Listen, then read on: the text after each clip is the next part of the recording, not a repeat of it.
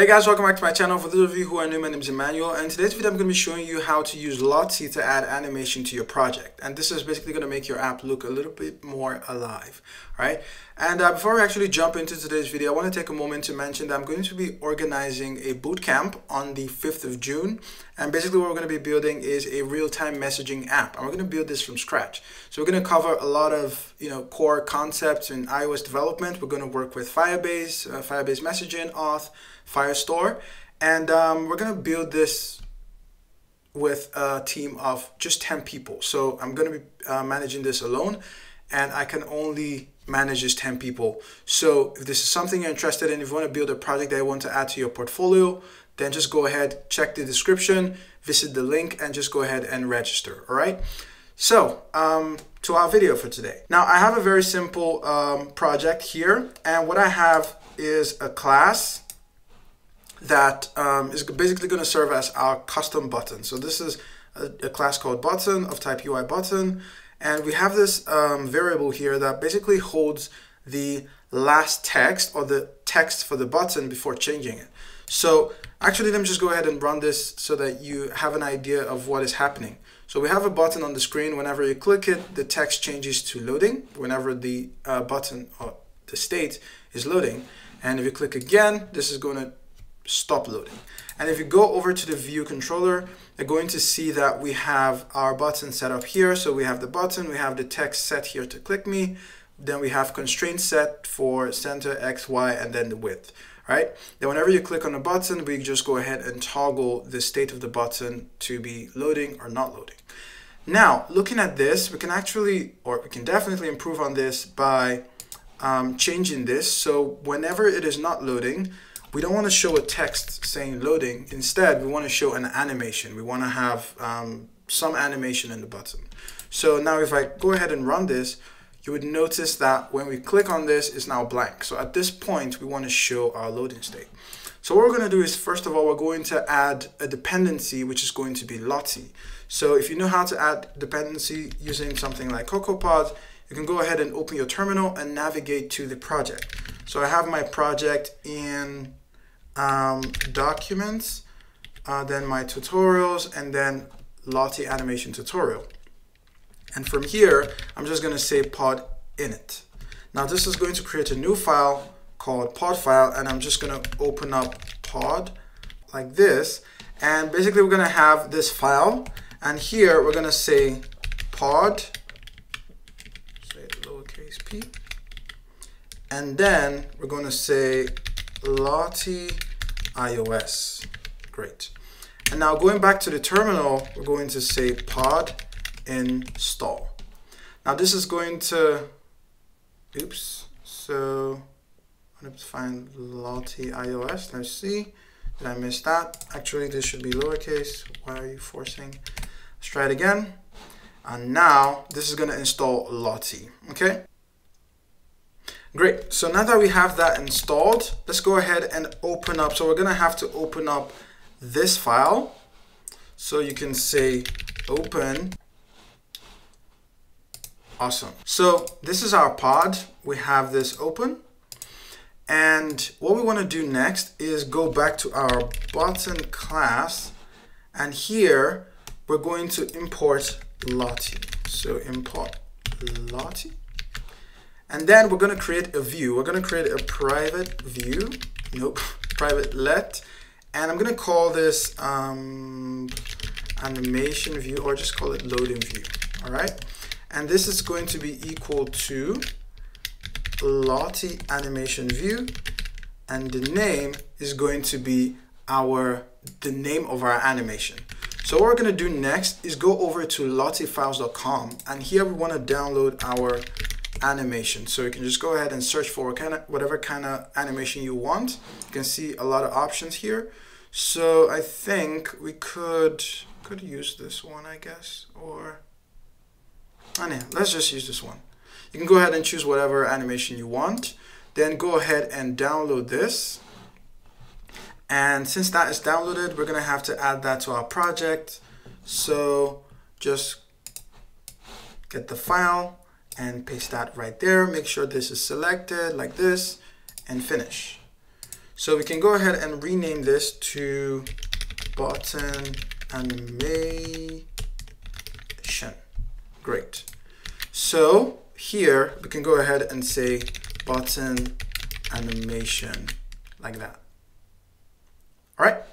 So here we have our view added, but what we need to do next is to actually add this view to our subview, right?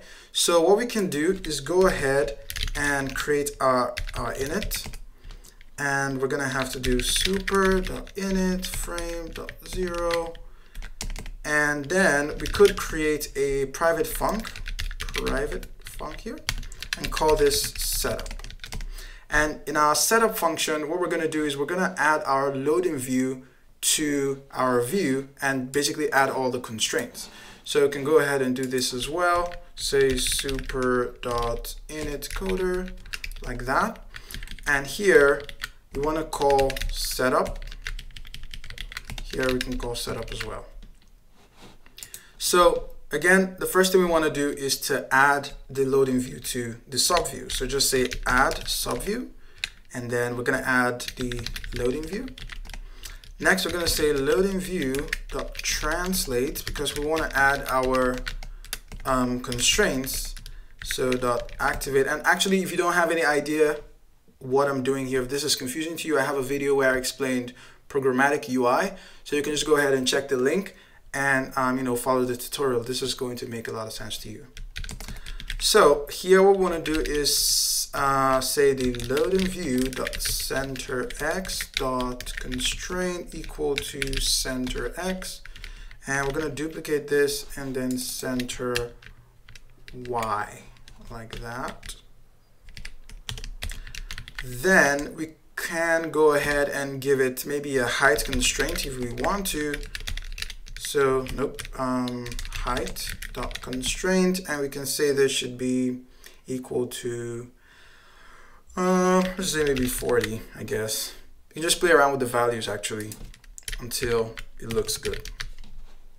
So this is going to add the loading view here, and then this is going to activate. So now let's go ahead and run this just to have an idea of what we currently have. But we should see the Lottie view, or the animation view on the screen. So we're running this, and I was running it to the wrong place, so I'm just going to select 14 Pro and run it again. Great. So now you can see that we actually have that there. So now click isn't working. So what we're going to do is we're going to go over to the, in the setup as well, and we're going to say loading view dot is user interaction enabled, and I'm going to set this to false. It's either that, or you could, I think this is the better option. So now we can see that the tab actually works. And so this actually looks good for what we want. So what we want to do is, when it's like this, we now want this to animate.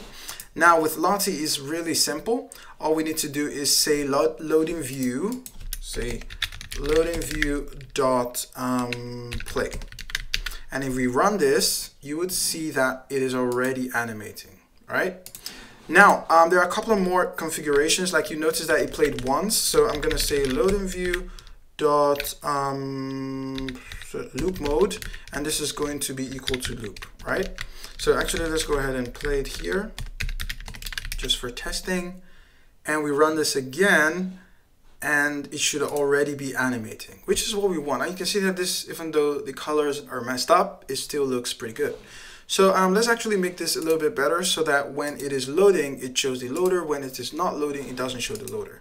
So what we're gonna do is we're going to go over to the did set right here, and what we're gonna say is whenever you set the value and it is loading, what we want to do is we want to reset our or play our animation. So here I'm gonna say loading view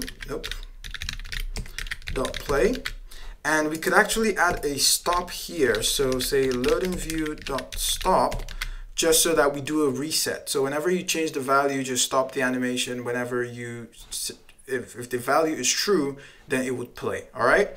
So this is good. The next thing we want to do is we want to hide this view whenever it is not animating. So we can say loading view dot is hidden, should be equal to whenever it is not loading. So go ahead and run this. And here, okay, so it's still visible. So by default, we have it set to false. So we need to hide this in our what's it called, setup. So loading view dot is hidden equals true. Okay. So we run this, and here we don't see the loader. When I click on this, now it loads. Click on it again, it stops loading. So just like that, we've created a very nice, even though not visually appealing, but we've added animation to our app, and it's actually really simple, just like you've seen. So you can go ahead, and if you check Lottie again, you would notice that there's a lot more animations. For example, let's say we wanted to search for sport. You can just search for that, and you would see some animations that you could even use. So let's say you had a game kind of application or just something like this, and this would make your app more lively. It's going to be more appealing, you know. Okay, so that's it. That's actually all the things I wanted to talk to you about in today's video. So if you have any questions, go ahead and ask in the comment section. If you are interested in the bootcamp where we can build something tangible, something you can add to your portfolio, go ahead and register using the link in the description. And you know, enjoy the rest of your week. Have a nice day. Bye-bye.